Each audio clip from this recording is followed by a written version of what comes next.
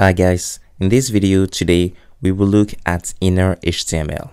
So innerHTML is a property in JavaScript that you can apply on elements objects. We've looked at how to access HTML elements from within our scripts in previous videos using getElementById.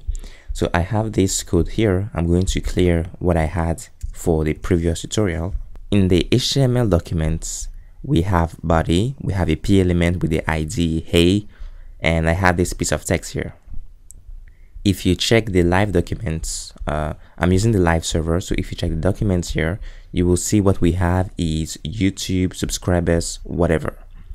So this is coming actually from my script right here because I'm using innerHTML. First of all, I get the paragraph here by accessing it from within the HTML documents using getElementById, and I pass in the ID, and then I set this new piece of text for the paragraph using the innerHTML property. So just in case you are wondering why this is useful and why we shouldn't simply add our content directly to our HTML documents, a simple answer will be that in JavaScript, a lot of what you would do will be about the behavior of pages and their layout, etc. You want to manipulate all of that. So when you add content directly to your HTML pages, you are adding the content as static content, which means anytime you load the page, you're going to see the same thing unless you edit your page and you change the content. But imagine this, let's say you have a home page that displays the latest news headlines from around the world. It can be the world of sports, whatever. Now the headlines change all the time, and you probably get the headlines from a specific source through an API, what we call an API. But basically you just get data from an external source. Maybe you will do a few processing on the data, and then you want to display a list of the latest headlines.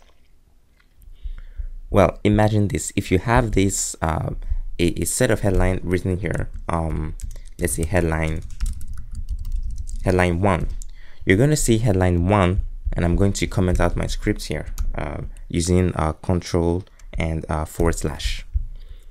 So now we can see headline 1 because that's what I've written here.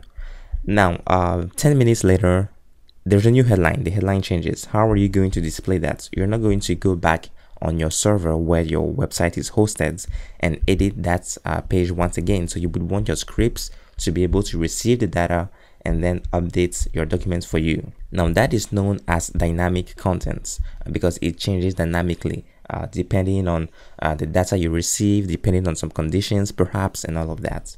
So that is why it is important to access elements and then be able to set and retrieve their content using the innerHTML property. Now the innerHTML property can be used to set the content, HTML content of an element, and also to retrieve it. So here I am setting it because I'm using this assignment operator where I say the HTML content of paragraph, and paragraph accesses this paragraph right here.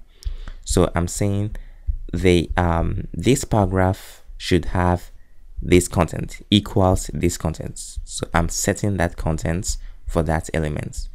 Now let's say I add a new paragraph p, and by the way, in Visual Studio Code you can also do it like this: p, you type new, and then you hit tab, and it will give you a paragraph with the ID new. So that's a quick shortcut, by the way. Anyway, so I have p new here. That's a new paragraph, and it's currently empty.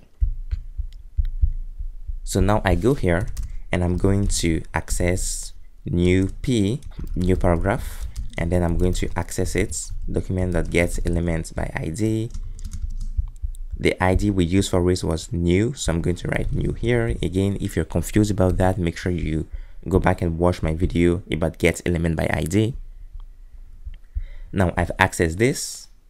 You can see that p is currently empty. I can simply say new paragraph dot innerHTML equals paragraph dot inner HTML. By the way, paragraph again is the first paragraph we have here, the one with the ID hey. So I'm going to write paragraph equals inner HTML. Now check out what happens here. I am now setting paragraph inner HTML, this paragraph's contents, to this here. So this was setting the value. Now here I'm going to retrieve the value, setting the value, setting the HTML contents. Now here I'm going to retrieve paragraphs HTML contents, and I'm going to set the new paragraphs HTML contents to the previous paragraphs one. So let's check a quick example here. I'm going to clear this out, and then I'm going to remove this and type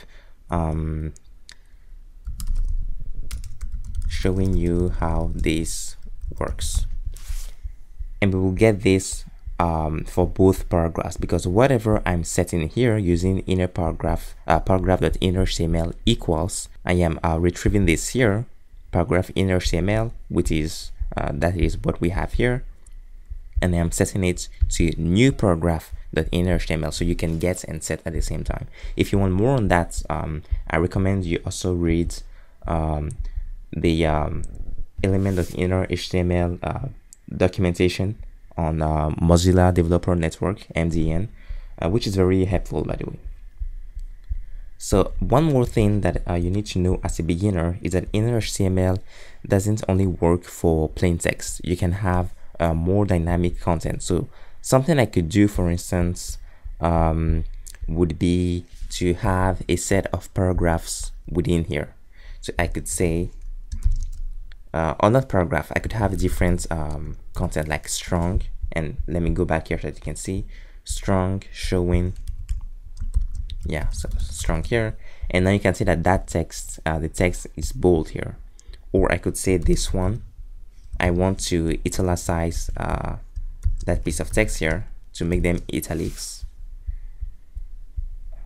and it reflects here, so I can add HTML syntax or tags if you want within this. Now another thing that you need to note is I'm going to clear this out and write please like and subscribe, which I hope you're going to do, by the way.